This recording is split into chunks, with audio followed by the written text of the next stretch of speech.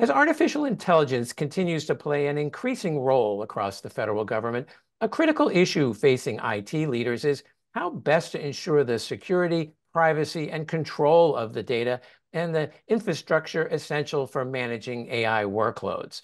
I'm Wyatt Cash with Scoop News Group, and here to share their perspective on that is Melissa Weiss, Director of Vulnerability Disclosure Program in the Department of Defense Cyber Crime Center. Melissa, thank you so much for joining us. Thank you for having me.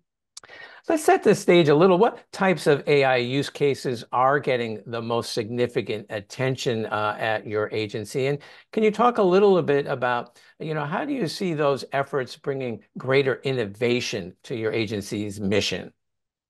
Yes, absolutely. So the DOD Cyber Crime Center, or DC3, has a mission to deliver innovative capabilities and expertise to enable law enforcement, cybersecurity, and national security partnerships.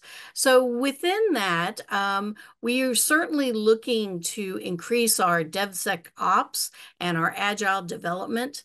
We often look at security in those processes.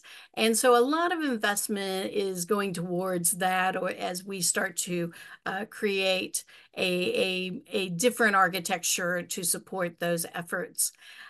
So I will be telling you today a little bit about some of our use cases that we are implementing artificial intelligence into. Look forward to hearing that. And just to follow up a little bit, so, when it comes to controlling security and privacy and the associated costs, what are your top concerns about how you store and manage your data? Well, as certainly at DC3, we are a recipient of a lot of different types of data. As you can imagine, working with law enforcement, counterintelligence. So this is a very select subset of data that we want to not only make sure that we're storing safely, but that we're also sharing out responsibly to our stakeholders at large. So that does create certainly some challenges at times, but we are well versed at how to ensure that we are setting up systems that are secure enough. And that often means certainly that things might be on-prem, but also that we want to make sure that things are accessible and a high enough security level that it can be useful to all of the different constituents that we will be interfacing with.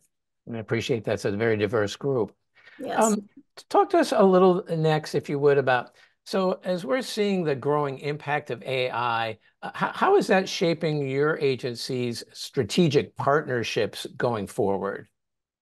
Yes, it is definitely coming into play. Now, following on, and you might have seen a recent announcement from the DoD CIO on their expansion, and often identified as the 32 CFR Part 236. And really what that means is part of the voluntary Defense Industrial Base cybersecurity program that our DC3's DICE program manages for the DoD CIO. On the heels of that, with a very highly successful one-year pilot that we ran in the Defense Industrial Base Vulnerability Disclosure Program, we're really looking to take that magic that we've been doing for 7 years in the DoD VDP and porting that over to the Defense Industrial Base. But as you can imagine, as we're expanding the offerings from nearly over 1,000 members today, and we want to expand that out to the full Defense Industrial Base, could be more than 300,000. How are we going to do that? How do we do that at scale? And that is really where we're focusing on our efforts for artificial intelligence. That's certainly a big undertaking. So then the next question becomes, so what are the biggest issues or gaps that your organization is starting to address to take fuller advantage of AI's potential as you continue to roll this out? Yes, as a federal cyber center, DC3 is focused on ensuring that our posture and our product offerings in cybersecurity are at pace or in similar pace with the public sector, the commercial entities, and industry. And so that's not a small feat to take on. So we recognize that we're going to need to do some implementation of artificial intelligence to be able to provide those solutions at speed and at scale.